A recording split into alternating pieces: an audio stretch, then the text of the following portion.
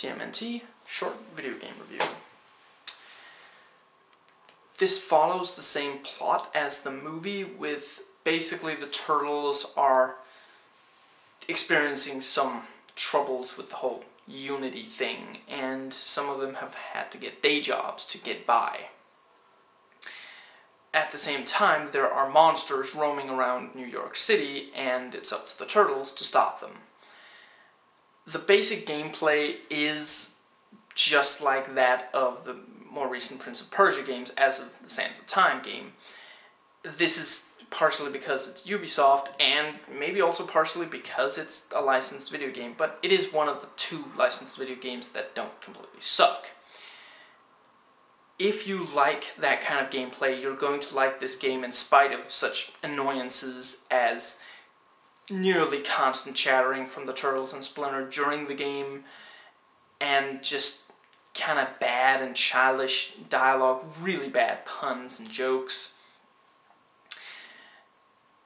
and a constantly hammered home theme of family unity. There aren't that many different attacks, although you do get to control all four turtles, and they fight in different ways. All four turtles also have a power attack each, but there's only one attack button, and then also a kick button and a dodge button, and the dodge button can just be held down. There's not a lot of challenge to this game. It's basically you master this kind of gameplay. If you're already good at the Prince of Persia gameplay, you're gonna be flying right through this game, basically, and there's not...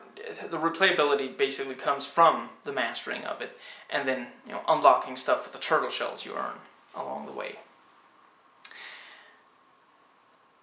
But it does, have some fun with that sort of gameplay, and you do get to run across New York City rooftops and the sewers and such, and the combat can be quite a bit of fun.